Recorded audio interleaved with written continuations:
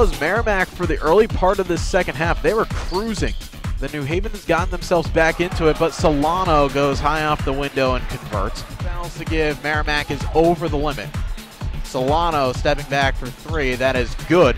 And this is the part of the game where Tommy Hunt probably on the 4 count, but taken away is Solano, and will lay it in for 2, and we're back to a 1-point game. Udemy the dime, his second. On the other end, Solano gets it to go, and we're level at 77. Here, so you have to keep on that. Solano stepping back, and that is good. Jelvis Solano. His first on the way is no good. The rebound, back tap Solano at the buzzer. It's good. Unbelievable shot. Jelvis Solano missed.